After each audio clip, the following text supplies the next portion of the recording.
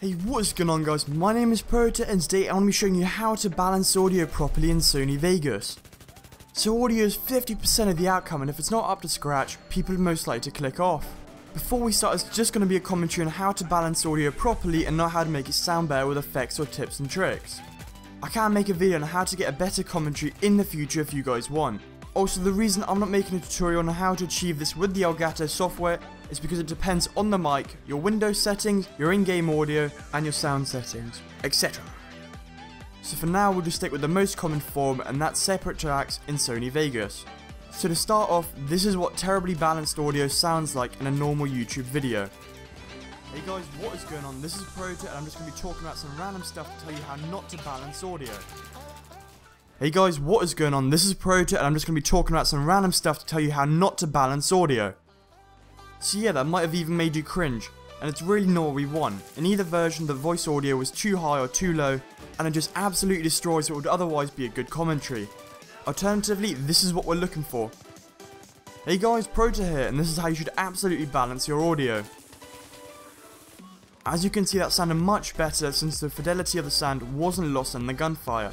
It basically means that you could hear me clearly, and that's what you should be focusing on since the gameplay is only an add-on to the commentary. So I'm just going to start by saying that with the Elgato, I always have my game audio set to -8 decibels when I export general footage, as it's not too loud when I go over it in a media player. This is only preference though, and you don't actually have to do it.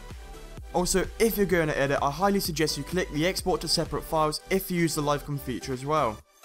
I also normally do -18 decibels for live commentary on the gameplay, but those figures will change depending on your microphone, etc. Okay, so I've got Vegas open and loaded these files into it. The intro, outro, gameplay audio, music and voiceover. Right now I'm just going to play it back. If you notice these red bars, it's where the audio is too loud and that's where it's clipping. Always avoid these. I'm not sure how often I have to say this, but always make sure there isn't any clipping, as it completely destroys the audio. So the way I do it is I label all of my audio tracks with their appropriate names and then go into view, window layouts and then audio mixing. Remember, sound balance should be one of the last things you do to your edit, but in my experience, before color correction. Not that it matters, it just makes my life easier. So since we're in audio mixing, you should see all of your tracks along with the master volume. These sliders control the volume of each track, or in terms of the master one, the whole composition. Just to point out, the whole audio should be around -12 to -9 decibels. So just to the side for this tutorial, I'm going to go with -12 decibels. To start by getting the intro on its own, you can do this by soloing the track, and make it play and lower the slider until it's an average of -12. This will vary depending on the volume of your intro. Then unsolo it and do the same for the outro. Quick note on the outro, I like to have it normally 5 decibels quieter than the whole composition, so in this case, with the average of -12, it's going to be -17. Now we're going to do the main tracks. Start by soloing the voiceover and make it somewhat around -15 decibels, which normally works for me. This leaves some space for the music and gameplay.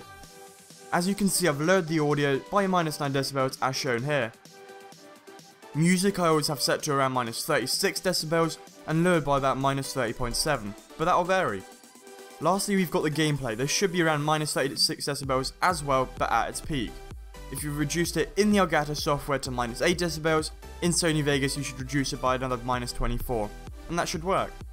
Okay, so I'm just going to say it again, I can almost guarantee that these settings won't work for you, and that's because there are so many variables to consider when doing this. So just take it with a grain of salt. The techniques that I'm showing you can be applied to get the balance right. In terms of audio, you want to make sure that the majority of it is your voice and only a portion of it is your music and gameplay, to the point where it goes, the voiceover is greater than the gameplay audio, which is greater than the music. Lastly, we have audio envelopes. These basically allow you to adjust the audio of the track throughout the video.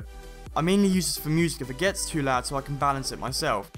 For example, the section of this music is too low, so what I want to do is click on the audio track and either press Shift V or right click, insert or remove envelope and select volume. You should notice a blue purplish line. If you move it up, it raises the volume, and if you move it down, it lowers it. Because I only want to raise a section of it, I'm going to make 2 points just before it and 2 after it by double clicking on the line.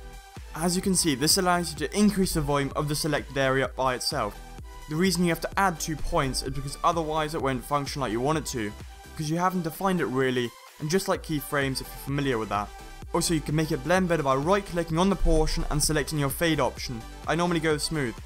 As for tips, I normally use the audiometer for the overall volume and fine tuning, and then use my headphones to see if one track is too quiet. in comparison to the other. Don't ever use your headphones alone to determine the volume, since it's just not accurate enough. So that's it guys, hope you have enjoyed. This was a comprehensive list on how to balance audio in Sony Vegas. Remember that just nailing the audio balance makes the commentary that much better. So anyways, see you guys there, and as always, have a chill one. This has been your boy Proto, and I'm out. Peace.